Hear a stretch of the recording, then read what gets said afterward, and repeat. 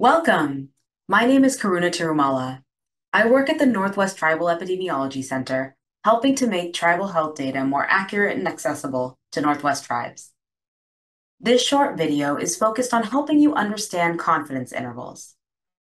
It is part of a series of videos designed to help staff from tribes and native serving organizations gather and use health data. To see the rest of the videos in the series, visit this link. Okay, let's get started. An important topic to learn about when it comes to interpreting health data is confidence intervals.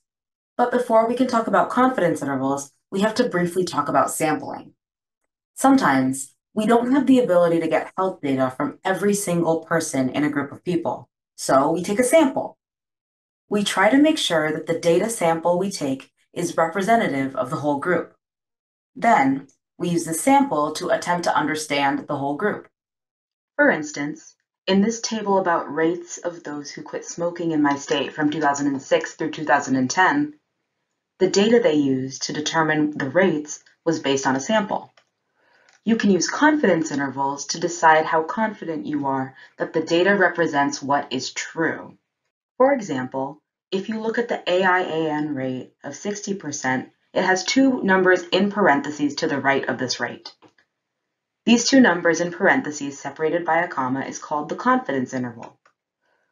Confidence intervals allow you to say that if you pulled a sample from the population 100 times, 95 out of those 100 times, the estimate, or the rate that you see, will be contained somewhere in the confidence interval, the numbers in parentheses.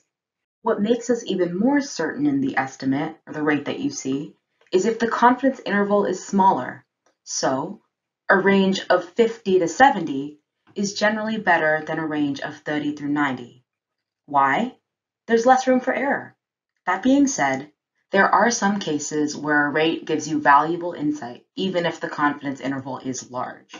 Confidence intervals do not account for other sources of uncertainty in our sample data. For example, sometimes the way the sample was collected was biased, favoring one type of person over another.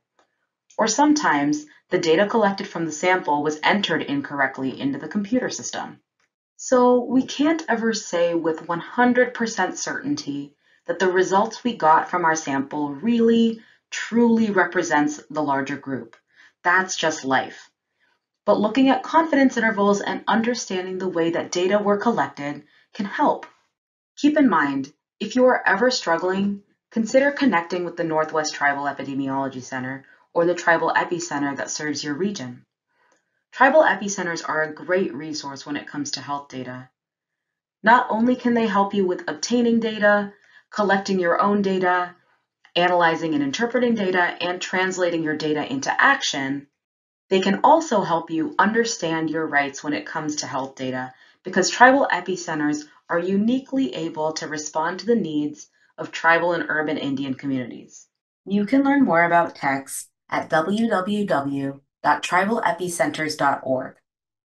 If you are a member of a tribe in the Pacific Northwest and you need data services, contact the Northwest Tech by emailing NPAIHB at npaihb.org.